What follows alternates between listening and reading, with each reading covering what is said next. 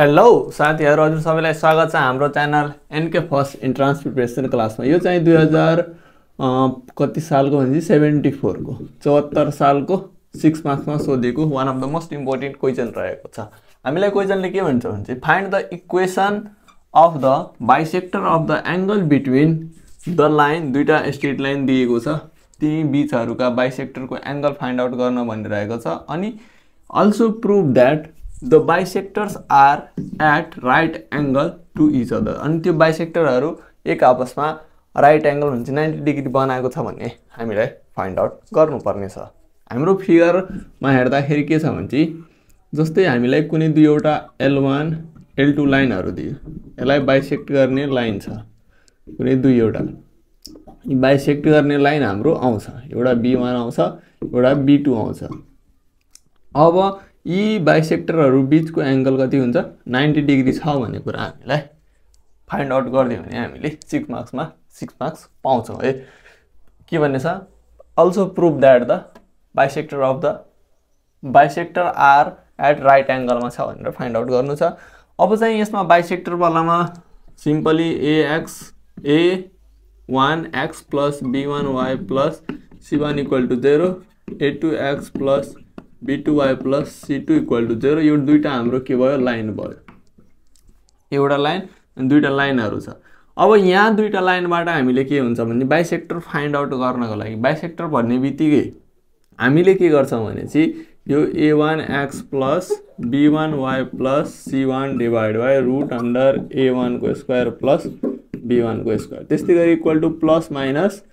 a2x plus b2y plus c2 divide by route under के हुन्छ a2 square plus b2 square हुन्छ। यति कुरा सबैले थाहा छ। अब चाहिँ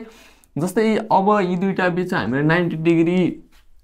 छ भने कुनै दुईवटा लाइनहरु बीच 90 डिग्री छ भने तिनीहरुको स्लोपलाई मल्टिप्लाई गर्यो भने m1 m2 इक्वल टु के हुन्छ -1 भन्ने एउटा इक्वेसन हामीलाई थाहा छ। अब यहीबाट हाम्रो यो दुईटा फर्मुला थाहा भएपछि यो न्यूमेरिकल गर्न एकदम सजिलो छ। सजिलो नै छ,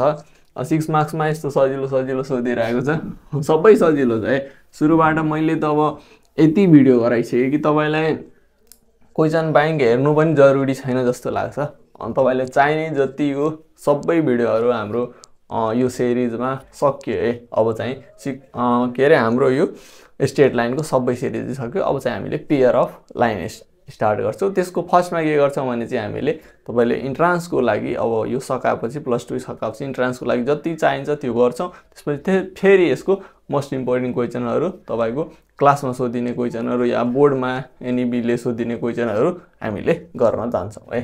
अब चाहिँ हामीलाई गिभन के छ भने दुईटा लाइन दिएको छ, एउटा 4x - 3y + 1 = 0 दिएको छ, अर्को चाहिँ 12x - 5y plus 7 equal to 0। यो चाहिँ L1 छ, त्यो चाहिँ L2 छ है। अब चाहिँ हामीले के गरौँ भने नाउ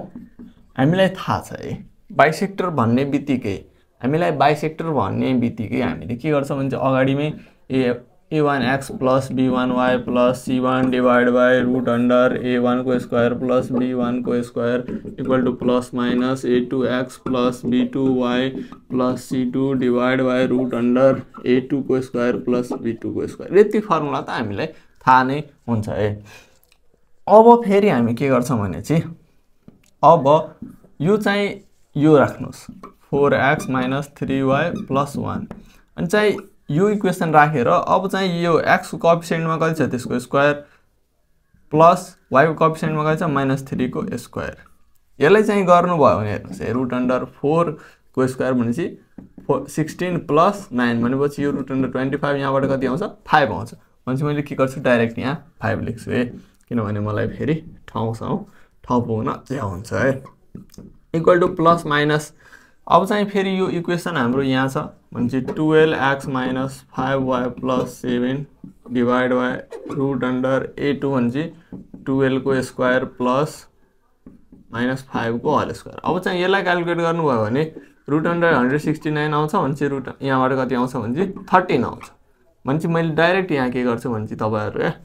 13 लेख्छु। तपाईहरुले 2-3 स्टेप गर्नु होला, किनभने 6 मार्क्सको न्यूमेरिकल जति स्टेप गरे त्यति राम्रो। अब हेर्नुस् है 13 अनि 52x भयो क्रस मल्टिप्लाई गरे minus 39y plus 13 equal two plus minus अब यो लिएर यसमा गर्नु 60x माइनस 25y प्लस 35 अब चाहिँ एकचोटि पोजिटिभ लिनु भनेपछि 52x minus 39y plus 13 equal two ल एकचोटि लेख्छु 60x 25y प्लस 35 अब चाहिँ यिनीहरूलाई यतातिर ल्याउनुस् भन्दा 52x माइनस 39 ओभर लेख्न नछुटाउनुस् 39y पक्नु ए सबै मिलाएर राखौँ 52x यसलाई यता ल्यायो भने चाहिँ माइनस 60x माइनस 39y यसलाई यता ल्यायो भने चाहिँ 25y प्लस 13 यसलाई ल्यायो भने माइनस 35 इक्वल टू 0 अब चाहिँ योमा गर्नुभयो भने माइनस 8x है त्यसपछि माइनस यहाँबाट गर्नुभयो भने कति आउँछ भने 40 बाट 25 गयो भने 50 भने 14y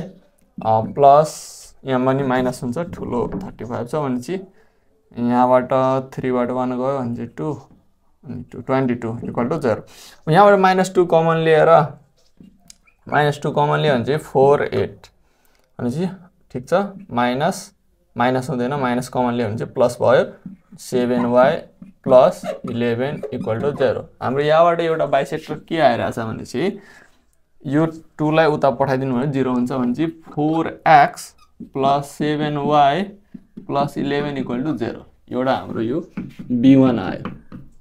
त्यसपछि अब चाहिँ फेरि अब नेगेटिभ लिनुस् नेगेटिभ लिनुभयो भने तपाईले अब चाहिँ यहाँबाट के गर्नुस् भने 52x minus 39 y plus 13 equal two minus 60x अब मैले के गर्छु भने यो माइनस लिएर यहाँ मल्टिप्लाई भयो माइनस 60 भयो त्यसपछि माइनस माइनस प्लस 25y फेरि माइनस प्लस माइनस भने माइनस 35 अब चाहिँ 52x यसलाई यता ल्याउनु भयो भने चाहिँ यो माइनस 6 भन्छ यसलाई यता ल्याउनु भयो भने प्लस 60x माइनस 39y यसलाई यता ल्याउनु भने minus 25y plus 13 plus 35 equal two 0 अब चाहिँ यसलाई मल्टिप्लाई गर्नु भयो भने 112x माइनस यहाँ चाहिँ कति भयो भने 40 अनि 25 लाई जोड्नु भयो भने 60 65 भने 64y अनि प्लस भने 848 इक्वल टू 0 अब चाहिँ यहाँबाट 2 कमन लिनुस् भने यहाँबाट 2 कमन लिनु भयो भने कति आउँछ भने 56x minus 32y plus 24 equal two 0 फेरि यहाँबाट 2 कमन लियो भने 23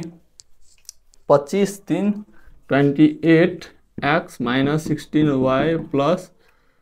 12 इक्वल टू 0 फेरि यहाँबाट 2 कमन लियो भने तपाईले एकैचोटि गर्नु होला नत्र अब यसरी क्याल्कुलेटर भयो भने सजिलो हुन्छ क्याल्कुलेटर भयो भने अलिकति हाम्रो स्टेपहरु बढी हुन्छ 10 अनि 4 14x माइनस 8y प्लस 6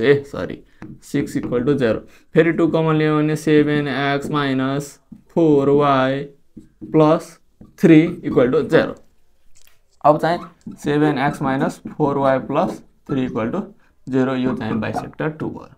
अब चाहिँ यी दुईटा बीचहरुको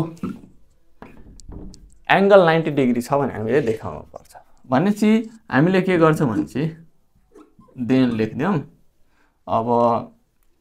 देन लेखौं अनि के गरौँ भने तपाईहरुले m1 m2 इक्वल टू -1 अब m1 निकाल्नको लागि m2 निकाल्नको लागि हामीलाई थाहा छ स्लोप निकाल्नको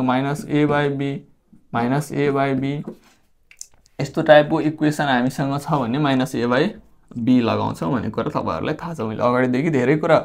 भन्दै आइरहेको छु अगाडि भएको इक्वेसनमा सबै देखाइदिए थिए अब चाहिँ माइनस a को ठाउँमा यहाँ हेर्नुस् त कति छ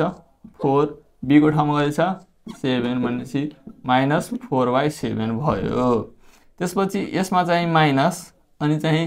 a को ठाउँमा कति छ भने 7 अनि b को ठाउँमा कति छ -4 अनि -4 गर्नु भयो भने यहाँबाट कति आउँछ 7/4 अब चाहिँ m1 by m2